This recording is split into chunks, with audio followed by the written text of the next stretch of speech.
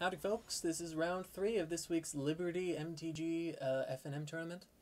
I've got a couple other videos, so if you haven't seen rounds 1 and 2, go ahead and check those out for sure. Otherwise, I'm just going to be playing an 80-card Yorion Companion Vivien's Arkbow deck, which has served me well so far, but no idea what our opponent's playing right now, so we might totally biff it.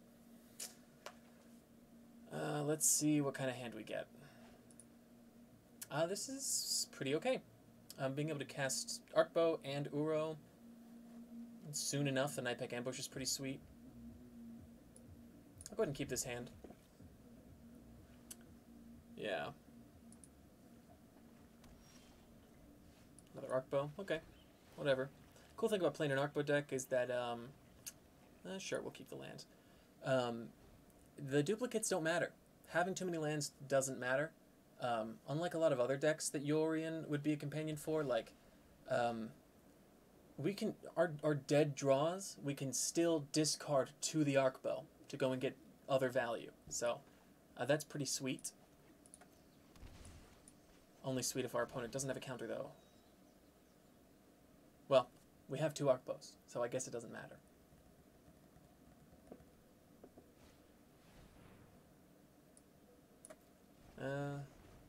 We'll put that on the bottom. See if they have another counter spell or something like one. Okay, okay. We're pretty okay with that.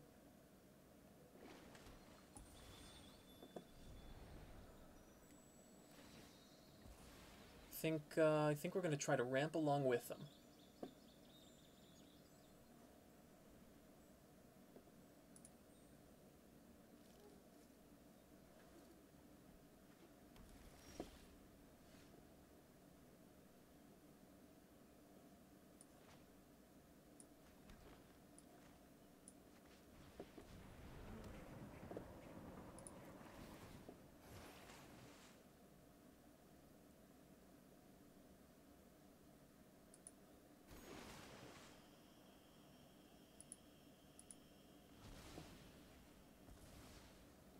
Put that Lotus Field down just so that it's over there.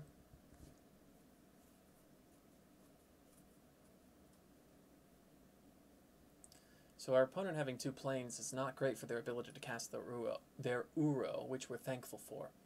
Another cool thing is that once they eventually escape Uro, we've got Dream Eaters. We can just bounce it back to their hand and make things take a bit longer. Okay, that's something.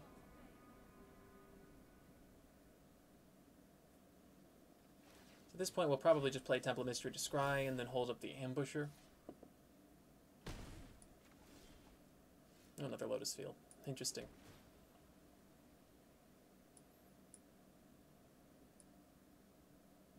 Don't need another Uro right now.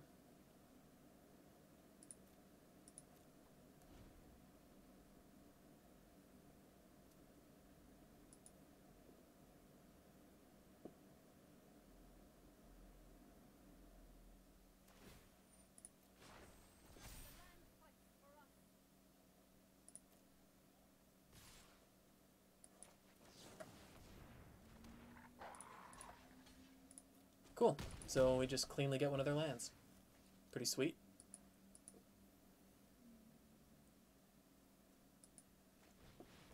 Elspeth Conquers right there. It's fine.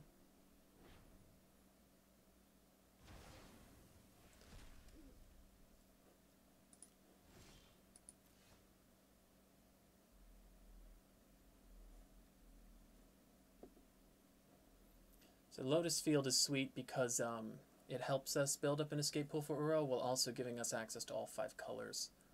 What do we want to do here, though?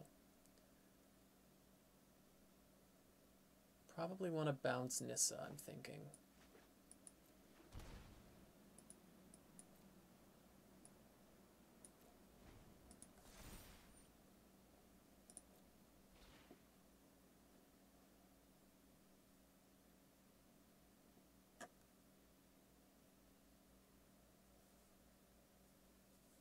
If we would have bounced, if we would have just bounced our main phase, then it would have been difficult for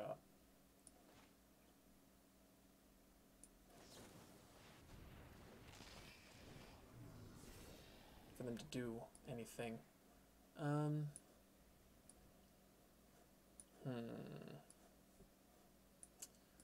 Fairy makes things annoying.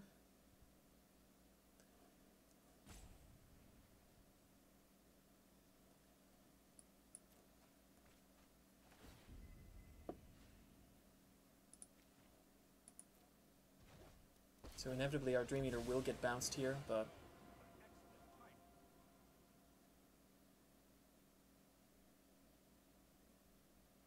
just means we get to bounce more of their things and whatnot. So I think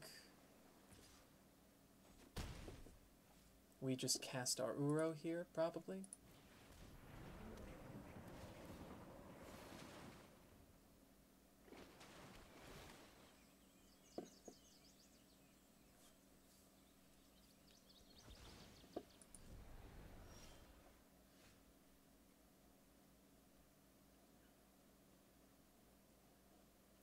So if we say, how does this work? Blue, blue, sacrifice these two.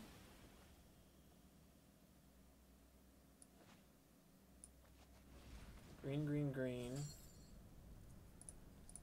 Exile, exile, exile, exile, all lands.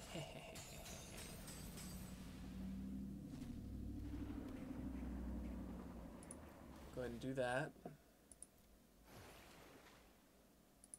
Put this down. When the Arkbow still costs 4. That's unfortunate.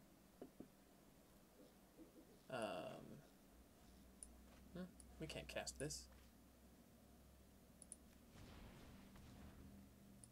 Yeah, that's what I thought. Okay, so let's see if he has any removal here.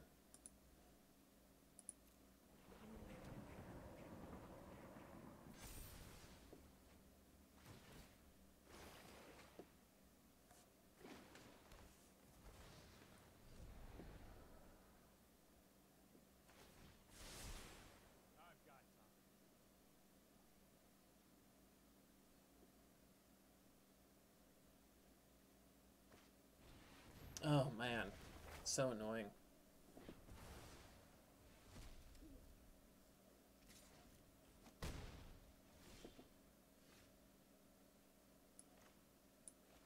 Alright, now we'll just play the Arkbow and see what we can scrounge up.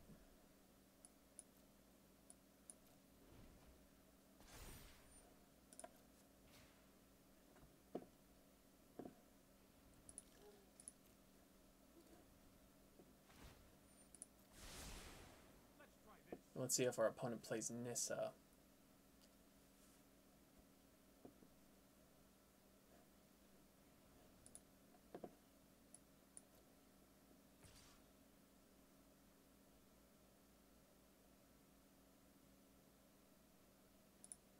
I think it's... So what, the worst thing that happens is we get to Fairy Bounced or Elspeth Conquers the Dead. But neither of these things can be played at instant speed, so... Just see what we can pull out here. Ooh, whiff. Ah, upsetting.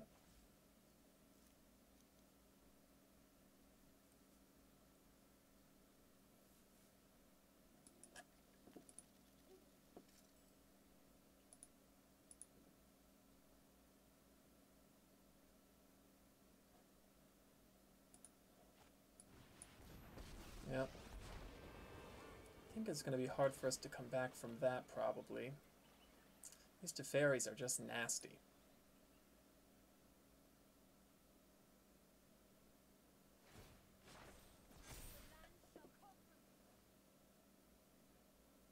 Why is this yellow here? It's kind of weird. Does that mean it has summoning sickness?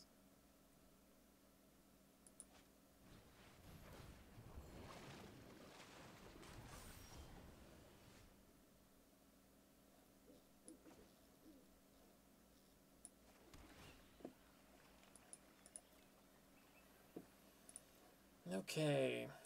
It's improbable that we're able to pull anything that actually helps us.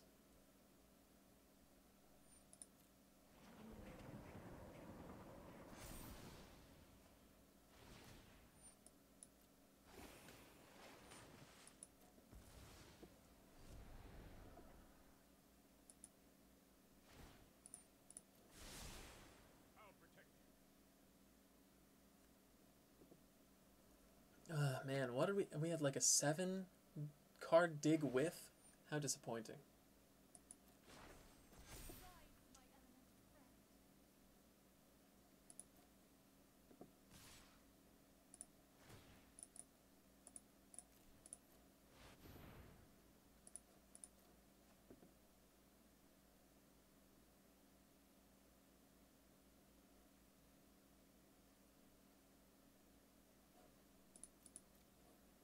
Yeah, just play this for fun. Then concede. Okay. Alright. So, we don't... Let's see, what do we not want? We want Dovin's vetoes.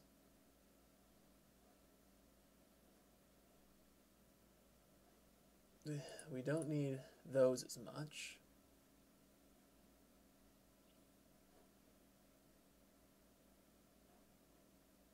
Shifting Ceratops we certainly want.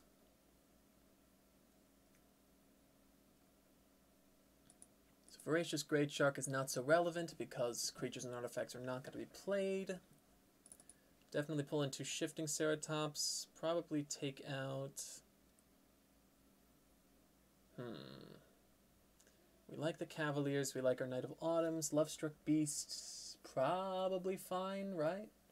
Like, we're happy if our opponent exiles a Lovestruck Beast. Don't know how we feel about these Realm-Cloaked Giants. Probably not great.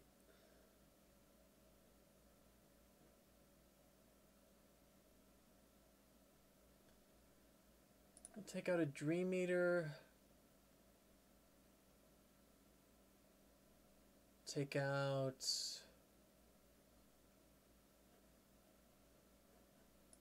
What else? Luminous Broodmoth is a little cute. But, does Kenrith help us? We'll see how it is with just this. Probably should have put the 4th Shifting Ceratops in, TBH, but...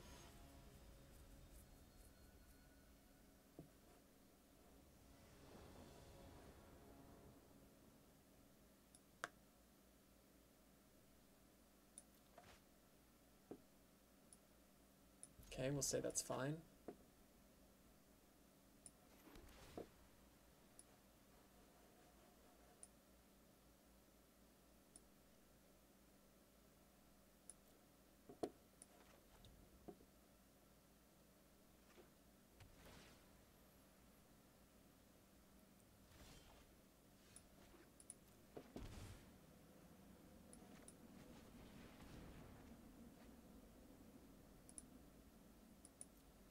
Cool, Knight of Autumn's not bad.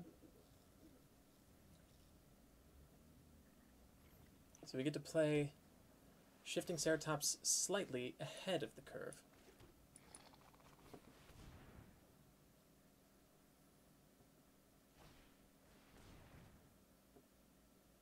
Which is neat.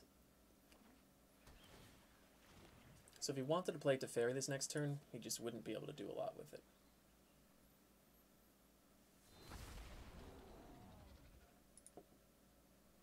Hoping we get another green or blue land. So could have a Shadow the Sky. Although if he's playing Nissa, is that likely? I guess I'm not sure.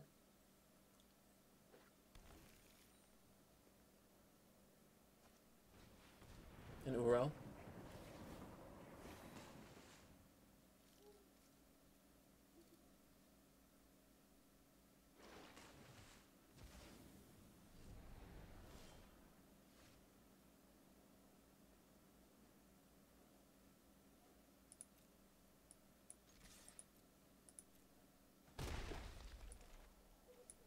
Play Wilderness Reclamation, Hollowed Fountain, hold up the Frilled Mystic, hope he doesn't have a dispute.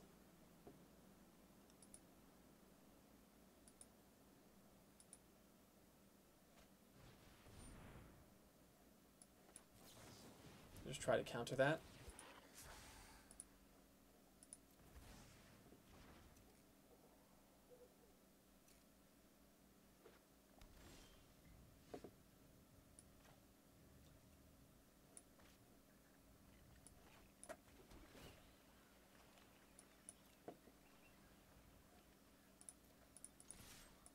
So now we can draw with the Enclave.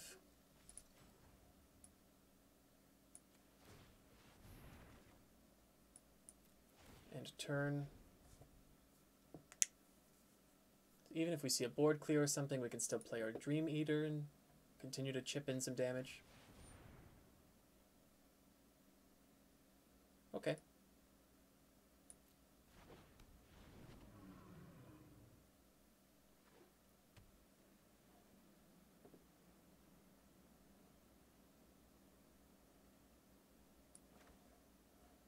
I'll go ahead and play Dream Eater here. So we get to surveil even though he makes the Trawler hexproof. Okay.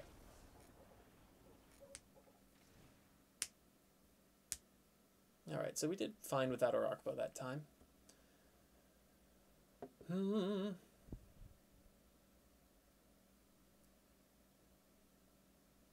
Mutate for 7, does that seem likely? This holds back a Dream Trawler, which is why we like it. Karuga we don't like as much. We like Shifting Ceratops.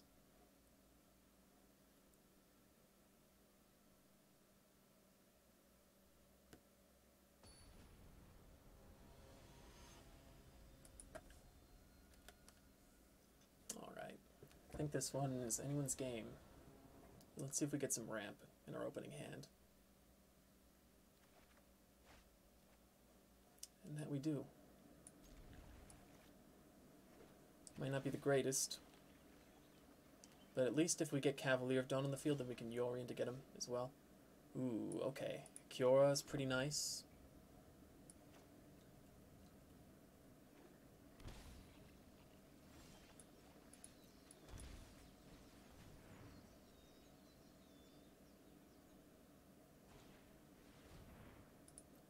Whatever. We were going to play Kiora this turn anyway.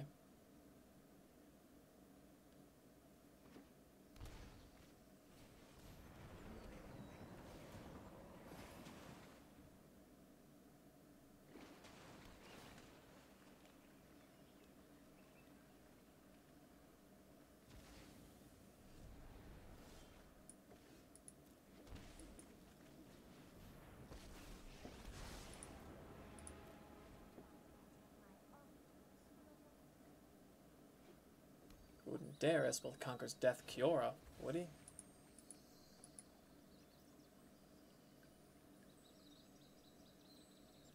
We'll see. Growth Spiral. It's fine.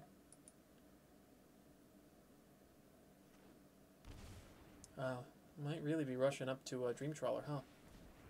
Oh, wow. That Uro is going to be coming in hot, but we do have our Cavalier at the ready, so.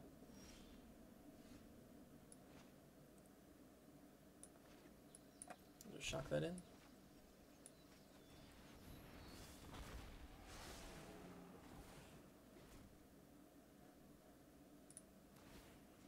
We'll pretend like we're going to do something with the mana.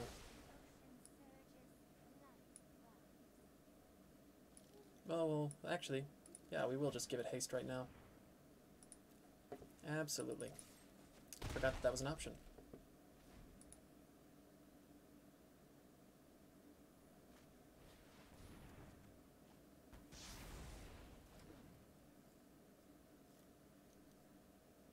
Land then Uro? Ooh, nope. Okay. Interesting.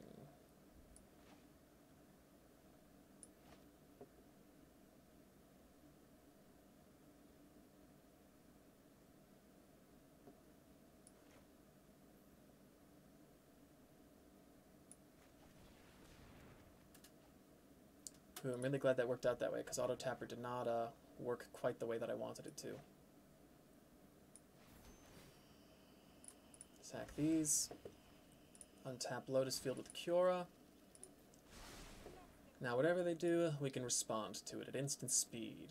Ha ha ha ha ha. It's looking pretty good for us.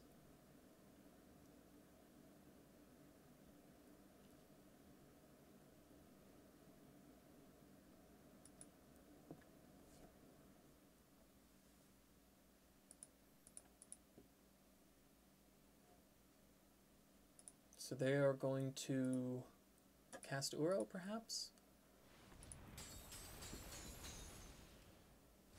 We'll see if we can counter it. Lotus Field tapping for blue, that leaves up veto opportunities.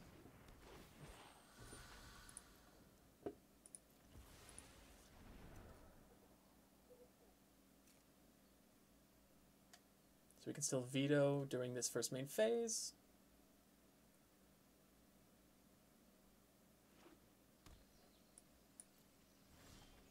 Okay.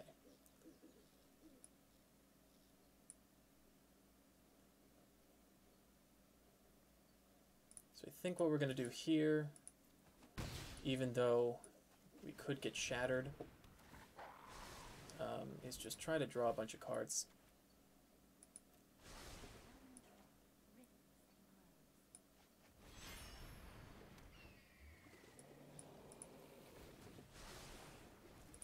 Exile, exile, exile. This also refreshes Kyora's loyalty. Go ahead and play this. Draw. So we'll see what happens here. But we might just have lethal.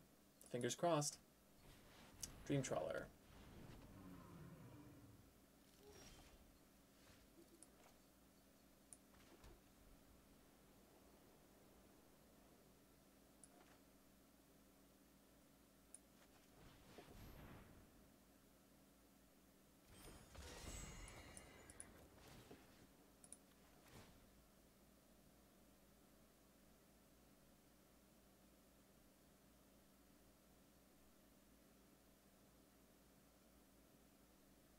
Yeah, blue does hurt.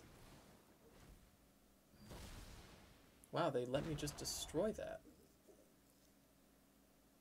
Maybe they have a shatter in their hand?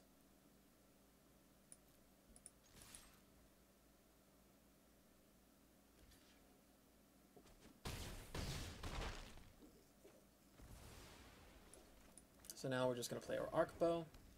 We're going to untap this Lotus Field so we hold up a Dovin's Veto. End the turn.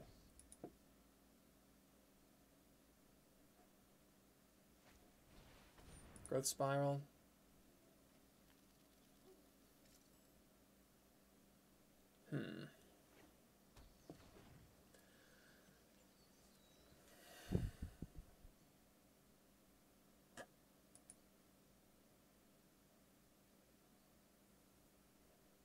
Let's see if they have any other options.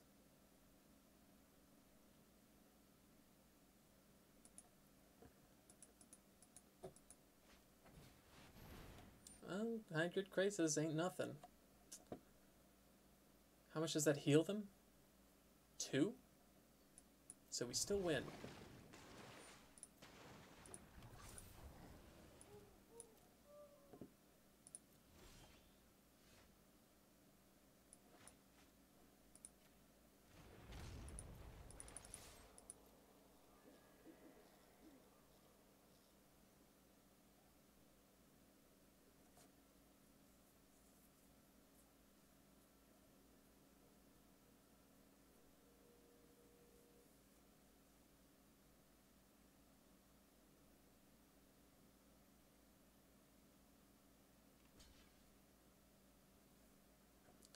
That looks like it's it. Okay, cool, cool. All right. After that first game, I was definitely a little spooked. I did not think we would go so, or that things would go so well against like an actual meta deck. You know, Bant Ramp is a pretty big deal, or Bant Control. I guess I don't know the name of the deck. All the same, things went pretty well. So be sure to tune in for the round 4 finale. I'm 3-0, so we'll see if we can take it all the way. Thanks so much, and see you soon.